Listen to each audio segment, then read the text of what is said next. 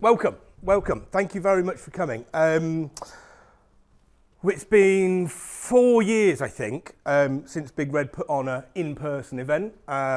We just found our stride. I think we'd done 3 in the lead up to COVID, and we were knocked off our stride. So to be back and have so many people in the room is brilliant. I'm going to start, today's all about different thinking. So I'm going to start with some different thinking approach. I'm going to start with the thank yous. You'd normally do that at the end, but let's start with the thank yous. First of all, thank you all for coming. Neurodiversity is very of the moment. It's in the press a lot. You'll have seen the Panorama documentary about ADHD. It's very much of the moment. So I think the topic is being spoken about in society widely. I'm not sure how much it's being spoken about in the workplace. And today's all about how we're taking neurodiversity and how we're moving that into the workplace. So thank you for being interested in the subject. I think you represent the forward thinking of the business community. Secondly, thank you to my team. So when we decided to do this, I thought it was going to be as straightforward as, right, let's set ourselves up an email drip campaign, we'll press go, a series of 6 emails will go out, people will turn up. That didn't happen. That didn't happen. If you're planning to do that on anything, talk to us, because it takes some thinking. So as good recruitments do, what we did was we created a competition, because we love a bit of competition, and we said who can get the most interest hits the top of the leaderboard. And we told the team to get on the phone, get on the email, start spreading the word. And so thank you, team. Their job on the day-to-day basis is to fill jobs. So me distracting them with getting people to this event because it's my passion project, I appreciate their input. So thank you very much, guys. It's really interesting, actually, the feedback we got through doing that, and mostly enormously positive. Like obviously the group of people who have arrived here are interested in the subject and want to take this forward. In general, the feedback was really, really good. We've got, there's about another 80 people who said, I would love to come but can't make the day. So there's a big chunk of people who hopefully will get some collateral from today. I think we're up to 50, maybe 60 downloads of Alex's guide. So there's real positivity. There's the occasional, if you mind for a second, I'll share an anecdote from the calling. So Hayley, my co-director, is probably the best telesales person I've ever worked with. She hits everything with total energy. And I'm overhearing a call that she made. And all I heard was, hi, it's Hayley calling from Big Red Recruitment. I'm not calling about recruitment today. I'm actually calling about a free event we're putting on, all about neurodiversity in the workplace. Would that be something you're interested in? And obviously I'm on the other side of the office, so I don't hear the feedback. Okay, would anybody in the business perhaps be more interested in this subject? Okay, thanks for your time. The other side of that phone call was, no, I can't imagine any scenario I'd be interested in that subject. Second one was, no, I can't imagine anybody in our business be ever interested in that subject. It's like, what the hell's going on there? Let's give the person the benefit of the doubt. They just got caught rabbit in the headlights. Someone's phoned me up, I don't like it. I don't like being cold called out of the blue, but they forgot I'm in a meeting, send me an email. This is someone else's responsibility, all the standard lines when you get called by a telesales person. So yeah, there's people's minds and objectives to change out there, but you guys, you represent the positive, forward-looking people. Thirdly, thank you to Alex. So I picked up this neurodiversity baton last year after meeting Mark, and Alex basically just ripped the baton off me and went, I'm going. Whether you're coming with me or not, I'm going. So thank you, Alex. This is all Alex's work, and she's done an incredible job for us. If you haven't downloaded our guide, please go and have a look. I think it's an incredible piece of work, all Alex's, handcrafted from scratch. So if you haven't had a chance yet, go. She hates praise, so this hasn't gone well.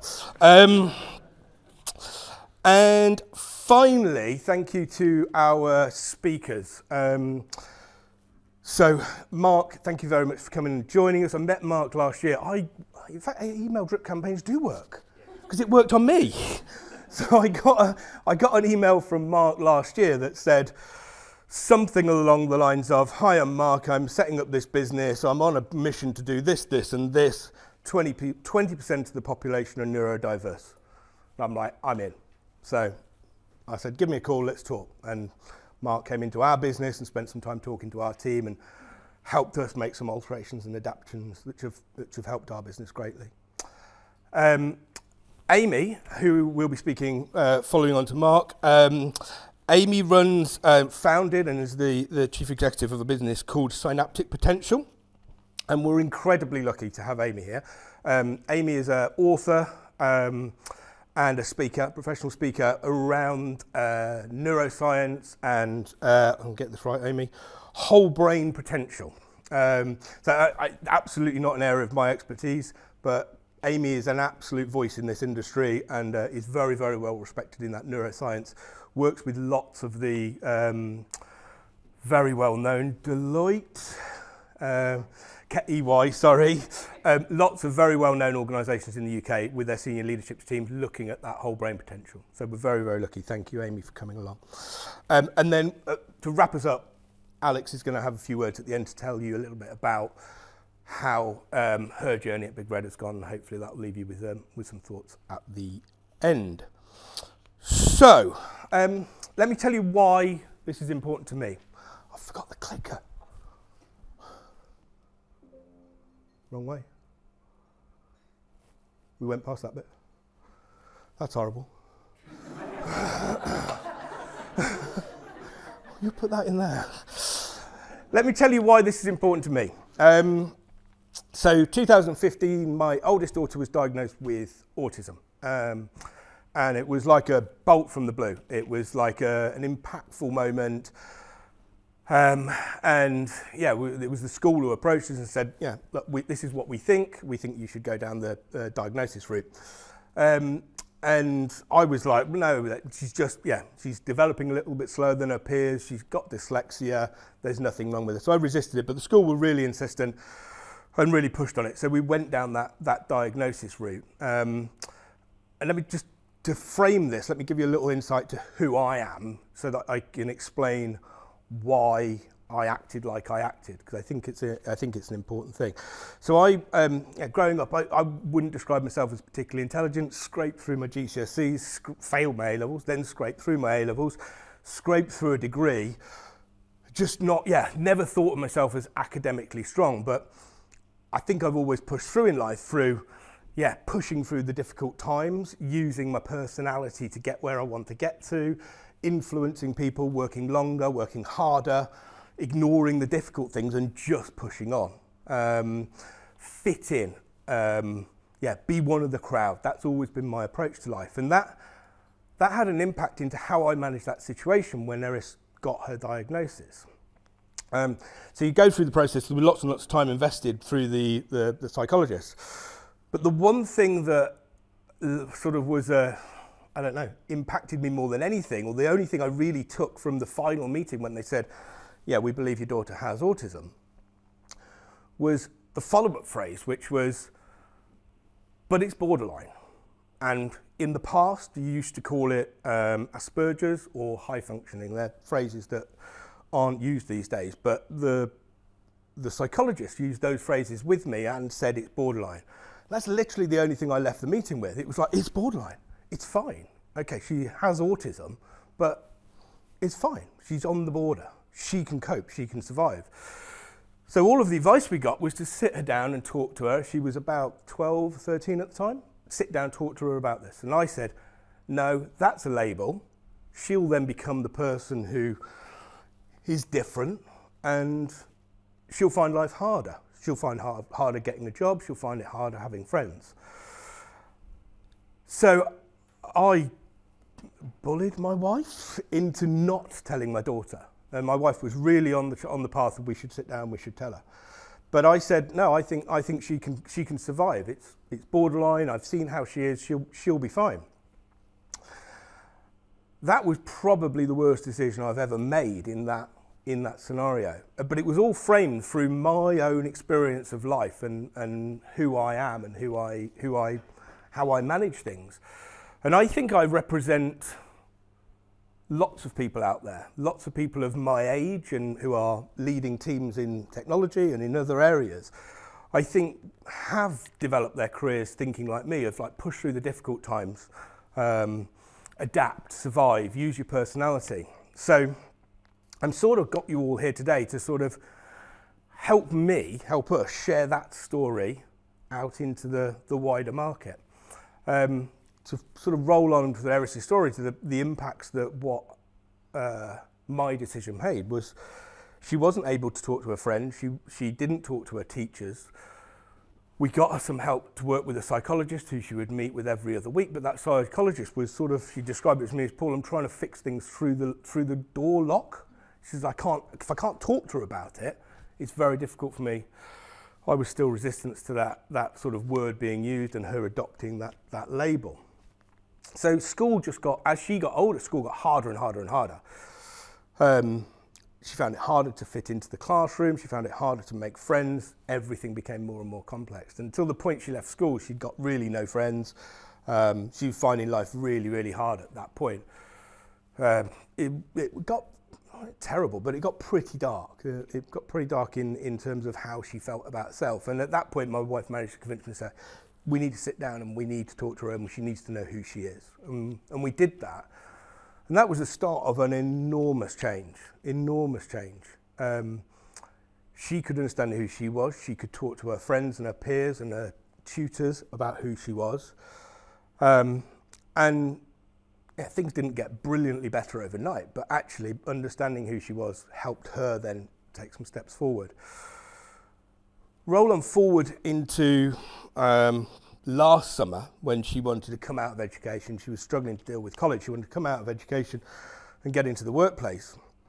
We started putting a CV together. Now, in, I don't know, 2, 3, 4, 5 years ago, there is absolutely no way in a million years I'd have recommended to her to use the word autism in job applications. Like, my DNA back then as a recruiter, I'd have been, ooh, challenges. Like, yeah, and most employers, I think, would think, ooh, challenges, that's going to be difficult. The first thing we did, opening line of the CV, yeah, my name's Eris, I have autism, I work hard to deal with the difficulties I face. And the impact of being able to do that, I think, have really helped her end up to where she is today. So I thought, where can we apply? M&S, Waitrose, all the posh brands that I thought actually would be really nice places to work, kind, nice people. That wasn't actually the case. The Waitrose online assessment, for someone who's written, I have autism on the first line of their CV, is so backward to an autism person, it's unbelievable. Like, it's an hour of asking you situational questions that she's like, what does that mean? What does that mean? What does that mean? She takes everything literally. I had to sit next to her. I did it, basically. I sat next to her answering these questions. We got rejected. I couldn't believe it. I actually couldn't believe it. So I am not capable of getting a job on the shop floor at Waitrose. I'm really hoping this recruitment thing works out for me. What did happen was she got a call from the Soho group. So she applied to Soho group. We're very lucky we live in near Banbury, which is near Soho Farmhouse. And if you know that, it's all the celebrities hang out there. It's super cool. It's media, it's a very, very cool place. So she applied there. She got a text to say, how best would you like us to communicate with you?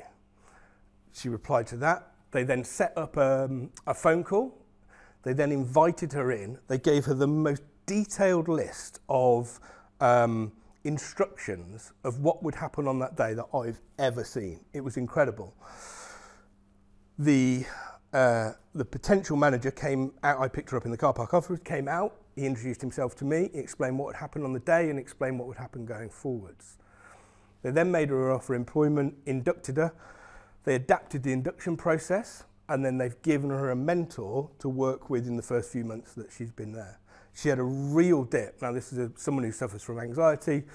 Communication is not easy for her, and she's going into the hospitality environment. She struggled in the first few months, but they worked closely. They adapted her shift patterns, and they got her back into the workplace, and she's now working, a maximum number of shifts. What they've done for her is totally incredible. Now, that's a kind, nice thing, and I think everybody should be kind and nice.